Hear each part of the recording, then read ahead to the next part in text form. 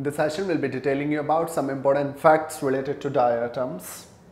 Now, I have told you in diatoms you have cellulose. The cell wall is made up of cellulose, but I've also told you that apart from cellulose, you have silica in their body. So what happens when they have silica in their body? They become indestructible. Indestructible means that cannot be destructed. They become rough and gritty. Now what happens during the death, because they are present in ocean, during the death when they will be dying, they will be keep on depositing in the lower layer of oceans or water bodies. When they will be depositing in the water bodies, that particular portion is still indestructible and gritty, and that particular portion of dead diatoms, it's called diatomaceous earth or diatomite or Kieselguhr. Now Kieselguhr is a German word which meant for silica, which is meant for the gritty nature of silica.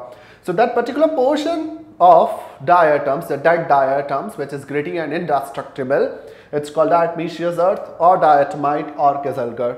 That particular portion of diatoms is used in various industries, various purposes.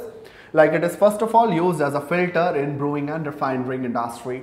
So what happens in what you call the purification of antibiotics, purification of syrups, we use diatomaceous earth so that we can filter it easily. That is also used as metal insulating bricks, like we make the brick, those are what you call insulating bricks. We also manufacture dynamite out of it. What happens next to that is we also add them into the paint so that the paints will increase their visibility at night. We also add them in toothpaste so that the toothpaste will have the gritty nature.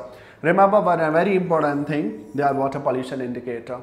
If you know about lichen, they are air pollution indicator, but diatoms are water pollution indicator. If you try to grow diatoms into water polluted areas, they won't grow.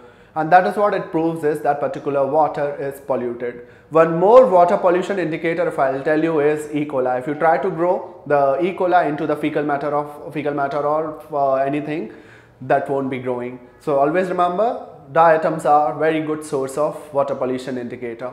In next session, we'll be talking about the third photosynthetic protist, that will be euglenoids.